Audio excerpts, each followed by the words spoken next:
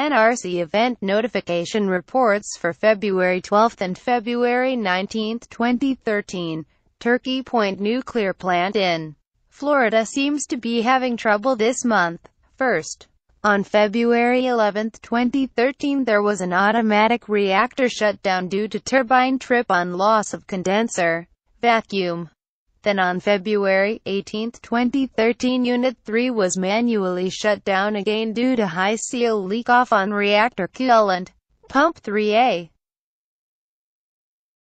Turkey Point Nuclear Generating Station is a twin-reactor nuclear power station located in Florida, next to Biscayne National Park, which is about 25 miles south of Miami, Florida. Turkey Point is owned and operated by Florida Power and Light, including the two nuclear plants. Turkey Point operates 5 power generating units.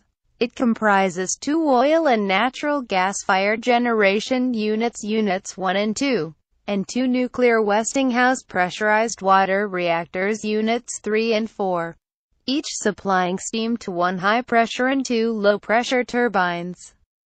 In 2007, it added the combined cycle gas-fired Unit 5. In 2002, the NRC extended the operating licenses for both nuclear reactors from 40 years to 60 years.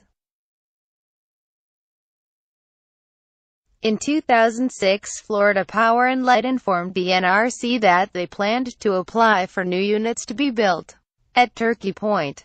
Florida Power and Light also plans to spend about $1.5 billion to increase the capacity of its existing 4 reactors at Turkey Point and the St. Lucie nuclear power plant. In 2009, Florida Power and Light submitted a combined construction and operating license application for 2 new, untested, and highly dangerous Westinghouse AP1000 reactors, which have numerous design flaws.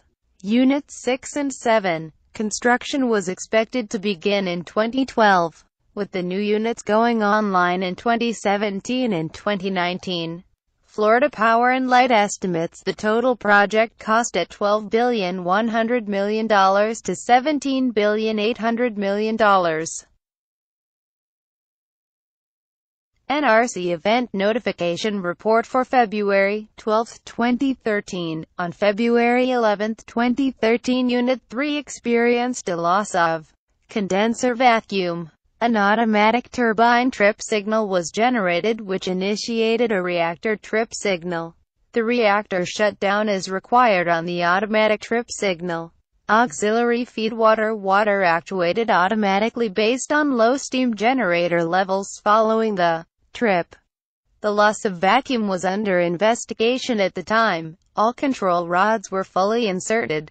The main condenser for some reason was unavailable and decay heat removal was to atmosphere via the atmospheric steam dumps. There were no indications of primary to secondary leakage. Otherwise, apparently, they would have been dumping radioactive steam into the atmosphere.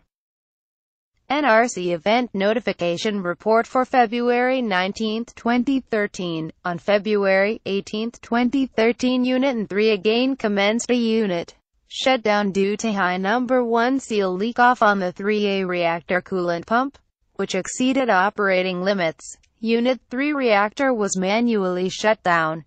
Auxiliary feedwater actuated is designed based on steam generator levels as a result of the trip.